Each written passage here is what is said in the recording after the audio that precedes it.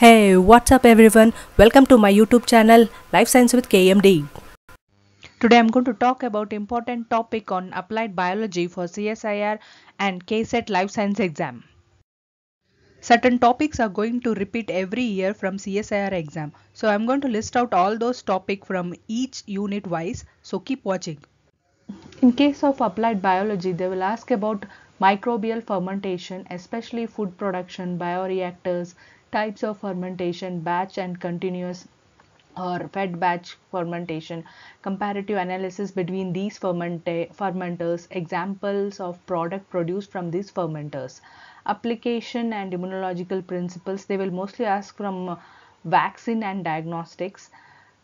Focus on tissue culture methods for plant, where they will ask about germ plasm preservation, what is somatic embryogenesis, why it is so important, compare somatic embryo with other biotic embryo, stages of somatic embryogenesis, how to convert somatic embryogenesis into artificial seed, what is shoot tip culture or root tip culture, what is callus and how it will be induced, what media induce callus formation, how exactly we can culture micropropagation, environment for plant tissue culture, what or which element helps in which function of plant, micro and macro elements of plant tissue culture.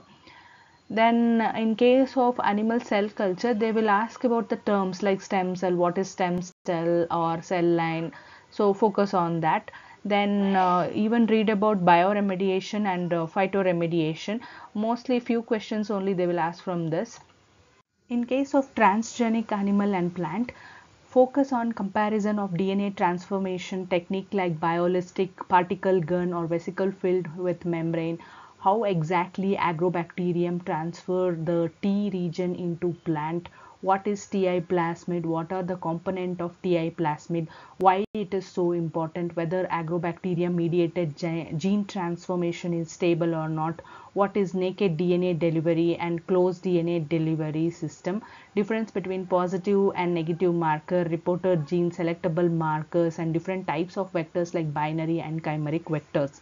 Coming to molecular approaches to diagnosis and strain identification, focus on hybridization technique or gram positive and gram negative bacteria identification procedure, which specific dye will be used to identify spore formation, IMVIC test, even about RAPD, RFLP or AFLP can be asked. In case of genomics and its application in gene therapy, focus on in vivo or ex vivo therapy, cancer therapy, cystic fibrosis.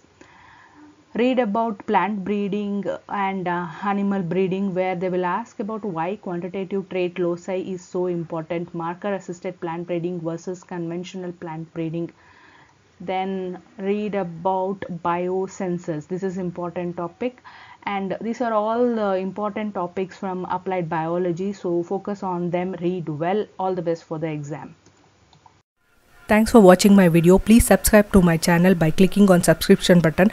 Subscription doesn't cost you any money. To get a notification, click on a bell icon.